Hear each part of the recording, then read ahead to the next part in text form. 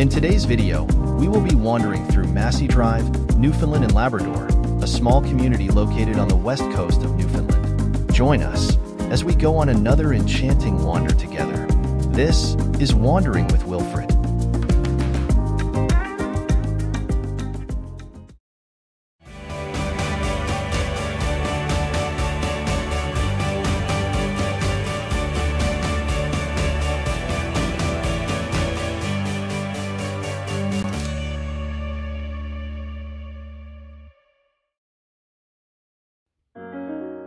Hello, and welcome back to Wandering with Wilfred. I am your host, Wilfred, and today we will be wandering through Strattons Pond, located in Massey Drive, Newfoundland and Labrador.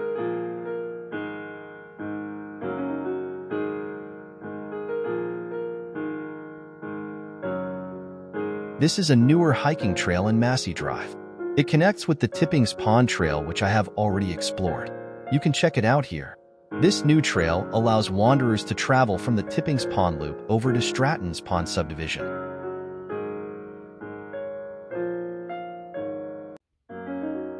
Newfoundland and Labrador have many bodies of water, including lakes, ponds, and rivers.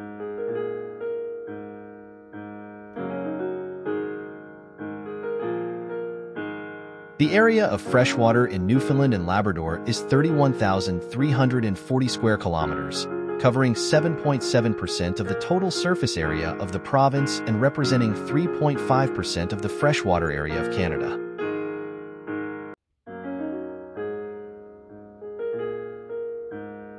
Shallow soil and bedrock deeply scored by glaciers are responsible for the numerous lakes and ponds and rivers scattered across Newfoundland and Labrador.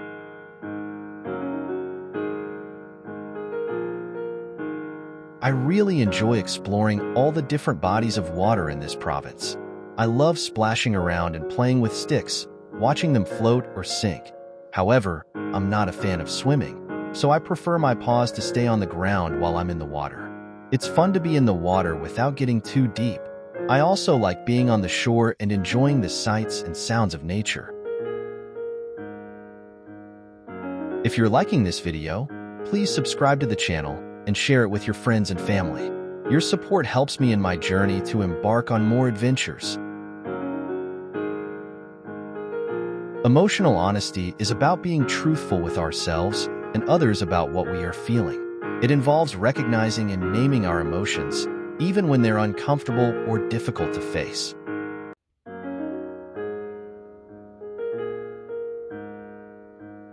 Instead of hiding or ignoring feelings like sadness, anger, or fear, emotional honesty encourages us to acknowledge them openly. By being real with our emotions, we can begin to understand them better, which leads to healthier relationships with both ourselves and those around us.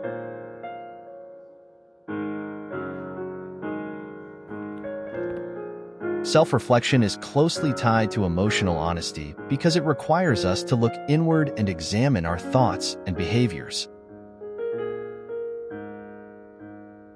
When we reflect on why we feel a certain way or act in a particular manner, we gain insight into our emotional patterns. Self-reflection helps us uncover what might be causing our emotions, whether it's an unresolved issue, stress, or past experiences. By engaging in this practice, we can become more aware of what triggers certain emotions and how we typically respond to them. By facing these emotions head-on and without judgment, we allow ourselves to heal and move forward.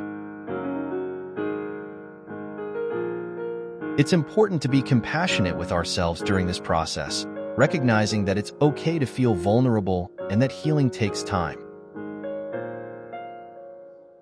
Through emotional honesty and self-reflection, you can begin to face emotions they've suppressed or avoided.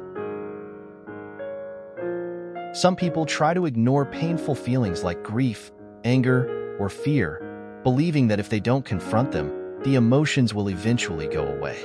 But these feelings tend to linger and can affect our mental and emotional well-being.